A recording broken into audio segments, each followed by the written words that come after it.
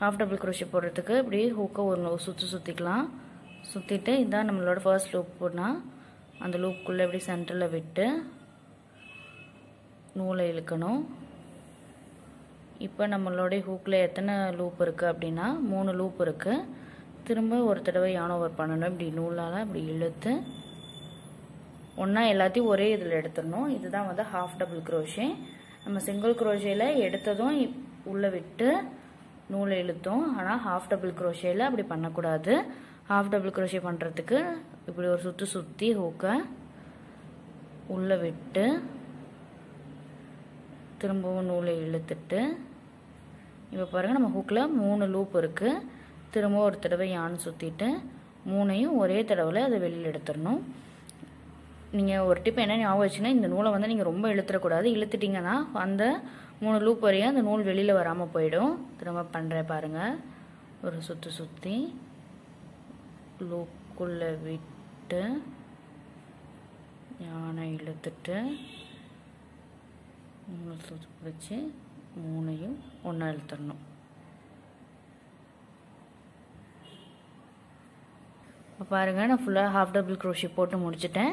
நம்ம single crochet போட்டிருந்தப்போ எப்படி மேலே வந்து ஜடப்பின்னல் மாதிரி இருந்ததோ அதே மாதிரி half double crochet மேலே ஜடப்பின்னலாக இருக்கும். அடுத்த ரவுண்ட் நம்ம இது மேலே தான் கண்டினியூ பண்ணிகிட்டே வரணும்.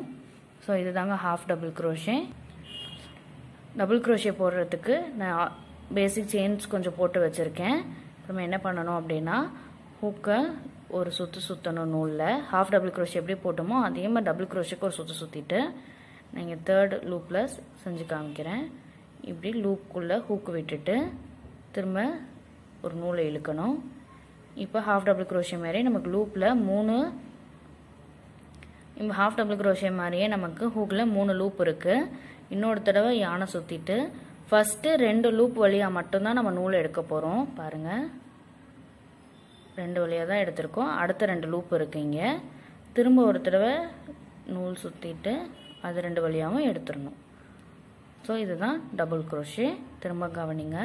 நூலை ஒரு சுற்றிட்டு செயினுக்குள்ளே விட்டு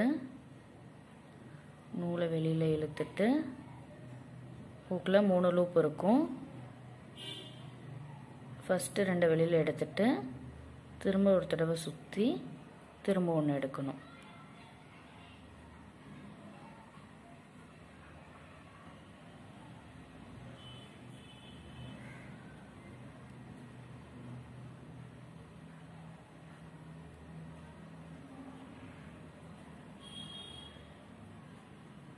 இப்படியே நான் எண்டு வரைக்கும் உங்களுக்கு போட்டுட்டு காமிக்கிறேன். பாருங்க நான் ஃபுல்லாக கம்ப்ளீட் பண்ணிட்டேன். இப்படி தான் இருக்கும் டபுள் crochet.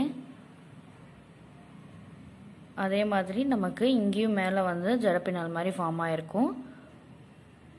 அடுத்தது நம்ம ட்ரிபிள் crochet எப்படி போடுறதுன்னு பார்க்கலாம். இப்போ நம்ம ட்ரிபிள் crochet போடுறதுக்கு நான் கொஞ்சம் பேசிக் செயின்ஸ் போட்டு வச்சுருக்கேன். ட்ரிபிள் crochet போடுறதுக்கு நம்ம ஹூக்கை இப்படி நூலில் ஒரு தடவை சுற்றிட்டோம். half double crochet டபுள் crochetக்கு ஒரு தடவை சுற்றணும். ட்ரிபிள் crochetக்கு இன்னொரு தடவை சுற்றணும். இப்படி ஒரு தடவை சுற்றிட்டு இன்னொரு தடவை 2 தடவை சுற்றிட்டு அதே மாதிரி தான் ஹூக்குக்கு நடுவில் விடணும். விட்டு லூப் எடுக்கணும். இப்போ நம்ம ஹூக்கில் எத்தனை லூப் இருக்குது அப்படின்னு பார்த்தீங்கன்னா 4 லூப் இருக்கும். 4 லூப்பையும் 2 தான் நம்ம எடுக்கணும். இன்னொரு தடவை நூல் சுற்றி ஃபஸ்ட்டு 2 திரும்ப 3 இருக்கும். அடுத்த 2 திரும்ப 2 இருக்கும். அடுத்த 2. இப்போ இதுதான் ட்ரிபிள் crochet. திரும்ப பண்ணுற பாருங்கள். ஒரு தடவை நூல் சுற்றியாச்சு. 2வது தடவை நூல் சுற்றியாச்சு. செயினுக்கு நடுவில் விட்டு நூலை இழுக்கணும். இப்போ நம்ம ஹூக்கில் 4 லூப் இருக்கும். அதை 2 எடுக்கணும். ஃபஸ்ட்டு 2 எடுத்தாச்சு. திரும்ப 3 இருக்கும். இந்த 3ல் 2 எடுக்கணும். திரும்ப சுற்றி 2 எடுத்தாச்சு. கடைசியாக 2 இருக்குது. அதையும் எடுக்கணும். சரிங்களா? பாருங்கள் 2 சுற்று.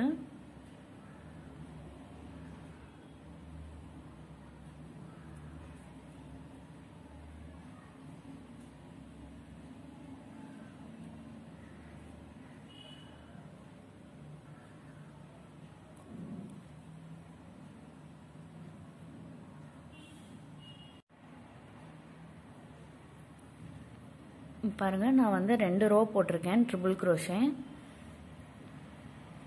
இப்படி தான் இருக்கும் நமக்கு கீழே. அதே மாதிரி நம்ம இந்த வீடியோவில் half double crochet, double crochet and triple crochet எப்படி போடுறதுன்னு பார்த்தோம். இது 3 ரொம்ப இம்பார்ட்டன்ட். இது இல்லாமல் நம்ம போன கிளாஸில் பார்த்தா சிங்கிள் crochet ரொம்ப முக்கியம்.